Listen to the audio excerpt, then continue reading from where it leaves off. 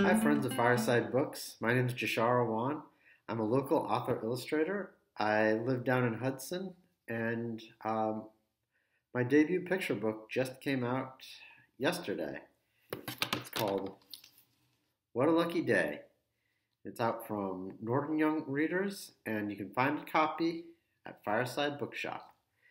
And to celebrate the book's release, I wanted to show you how to draw one of the characters. I think we're going to draw Raccoon today. So let's get started.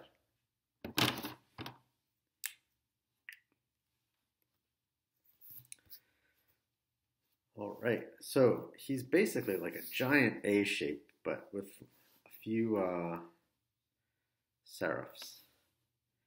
Keep it within the font reference. Okay, I'm going to start with the top of his head. I'm going to do a horizontal line like that, and then I'm going to come diagonally all the way down to the bottom of his feet, and then I'm going to go at an angle. It's like a block letter A almost, but we've got these points at the edge. I'll just do a little 45-degree angle from that, and then parallel line towards the middle. Opposite to the other leg of the A.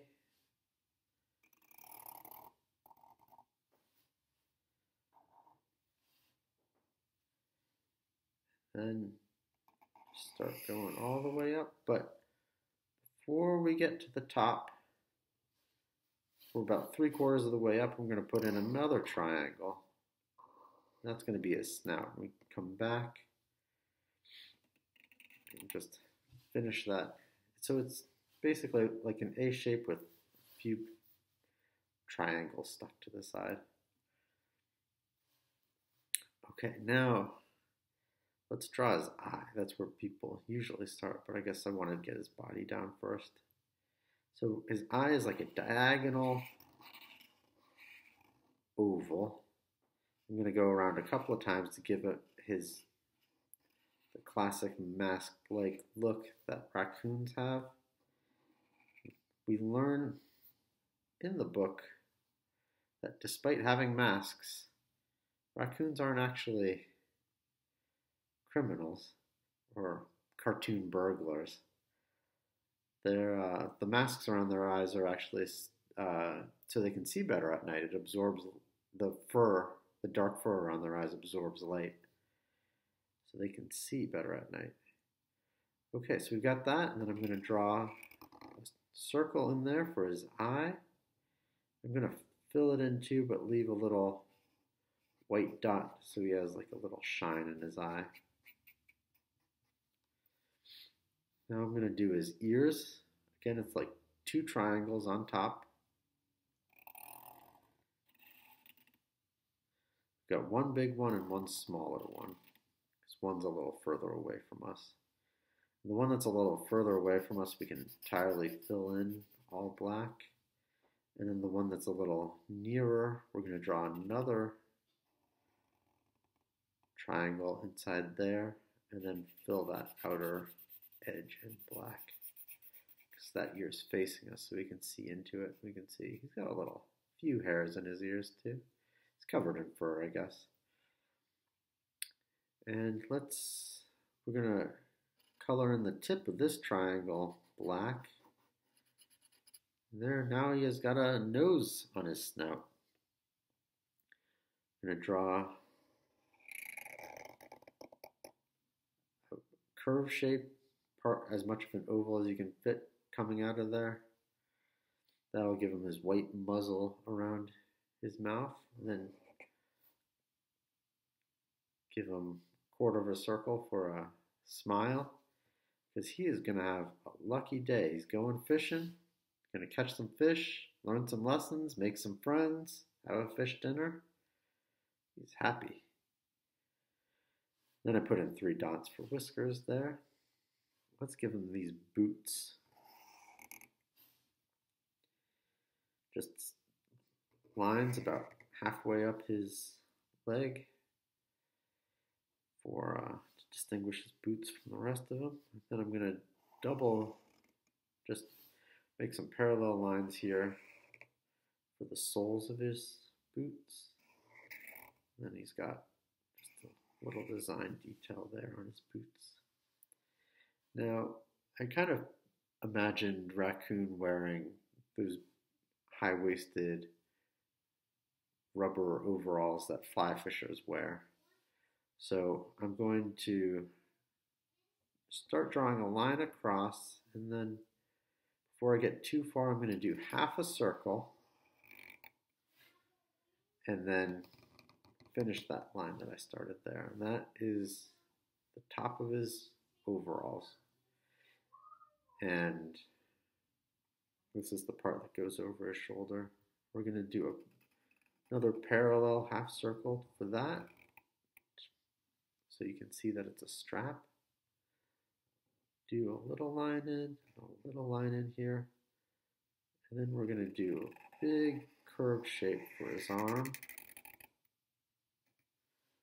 There, he's got his arm coming up through the overall strap. I have a zigzag here to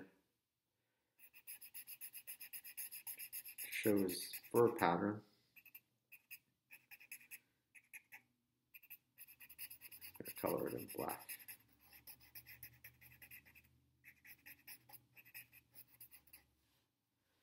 All right, now he's got a big football-shaped tail.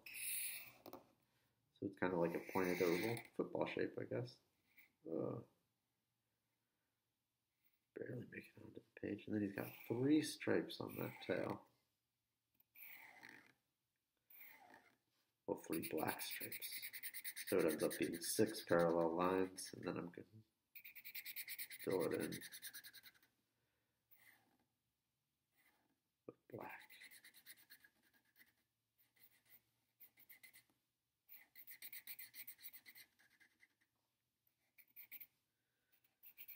Great. Coming together pretty fast. Now, oh, he's got a button on the front of his overalls, just a circle with 4 dots in it, classic button shape. Now, let's give him, he doesn't have a proper fishing rod, he's got a stick that he's tied a string to. We're going to draw that, but first let's draw his other arm that's going to be holding that stick.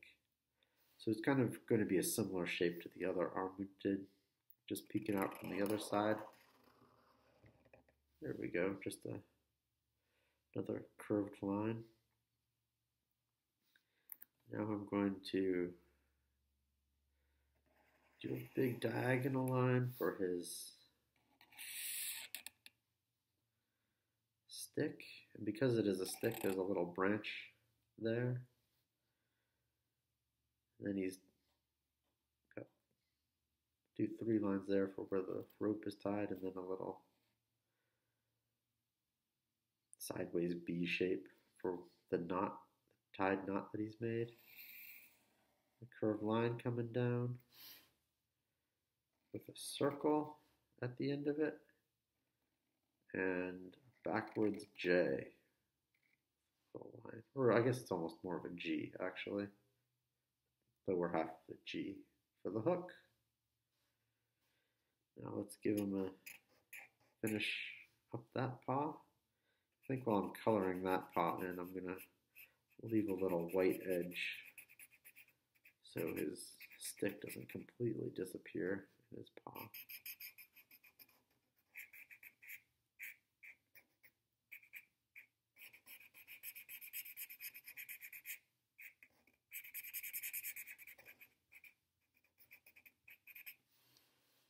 All right, there is Raccoon. And let's see, I'm going to give him, I'll do some dashed lines underneath him to ground him a little.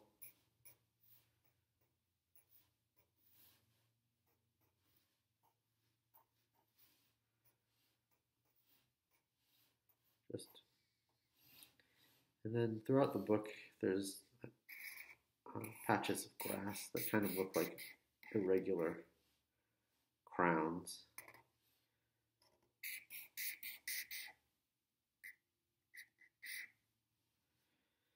And there, I think he's done. Let's color this guy in. So I'd love to see how your raccoons turn out. Please send them to me via Instagram. Got my account right here. That's my handle on Instagram. Please send them to me. I'd love to see how yours turn out. This is how I'm coloring my raccoon in, but you can color yours in however you feel fit. Instead of blue, you could do gray or really any color.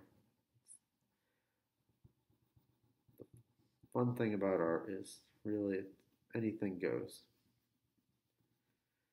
There's only as many rules as you want there to be when it comes to making art.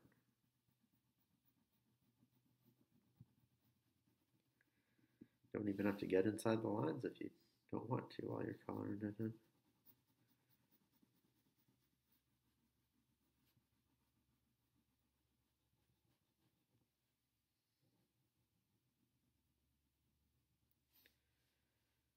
Okay.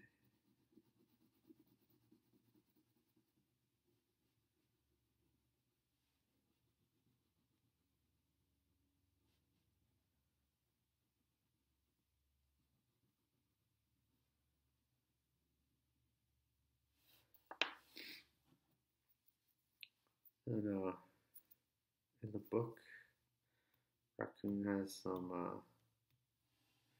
he's got a purplish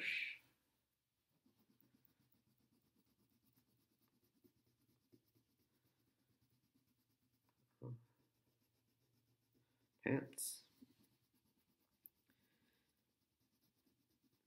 He's in the book he's very worried that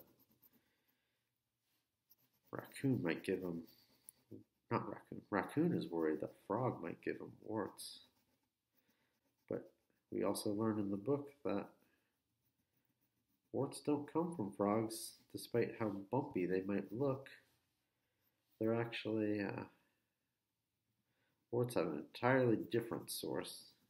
But you should always wash your hands after handling a frog, just because they might still have, even if you don't get warts from them, you could pick up bacteria or toxins, and washing hands is a good idea anyway, these days especially.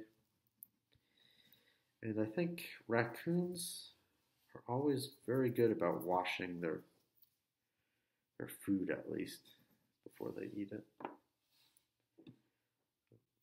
Let's see.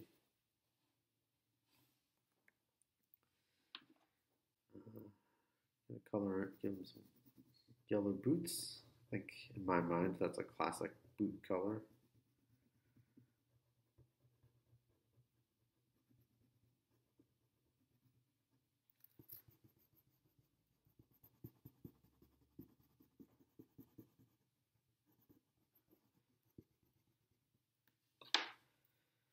And the details of the boot are doing a light brown.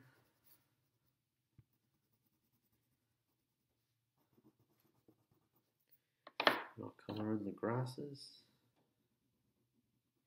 Just different shades of green.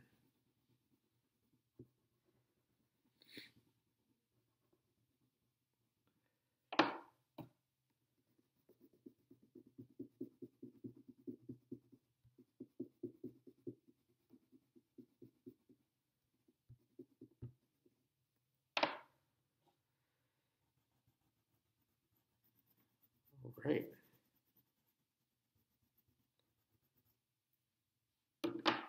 There we have Raccoon.